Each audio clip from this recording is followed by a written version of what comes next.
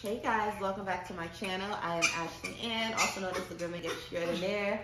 And this vocal one here is my boo Esco. So I have a really fun groom with him today. He's a Pomeranian.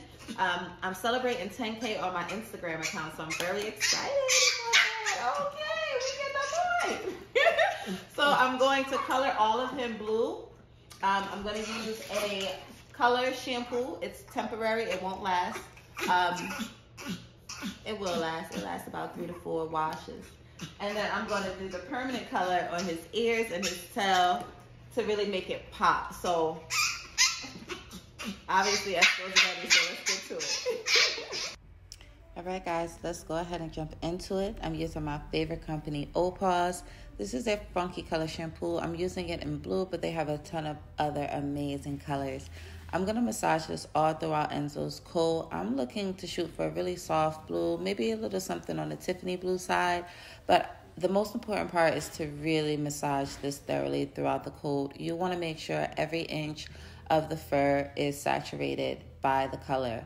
If you don't, once you rinse them, you're going to have a really blotchy coat, and that's not what you want to aim for. So just really take your time. I typically like to work from the front to the middle to the back. Whenever I'm doing a face, I make sure that I always have either an eye rinse or a towel beside me because you really want to avoid getting the shampoo in their eye.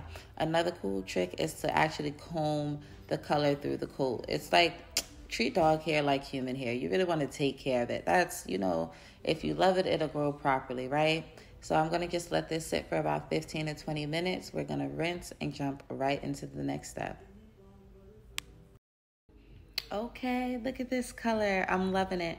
So I'm going to go ahead and start Enzo's ear and tail. I'm going to color it blue. We're really going for a cute icy theme. I guess, you know, it's summertime. Let's do something cute and fun.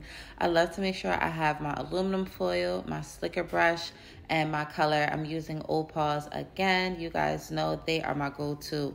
Now, when you're coloring, really make sure you take your time to comb throughout the coat. If you ever color hair that's still knotted or has matting, you're going to have a very blotchy color. Really, there's no shortcuts when it comes to doing color. So just make sure you do it the right way, and then you'll have an amazing product. So I always like to start from my ends and work my way up. Look at how pretty this blue is. You know what it reminds me of? It actually reminds me of a snow cone. So this is like the most adorable blue that I've ever seen. This is actually Adorable Blue by Opals. And again, make sure you use my code ASH2020 when you guys are ready to put in your order. I'm going to just take my time. I'm going to brush this up all the way through. And then I'm going to go ahead and start on his ears.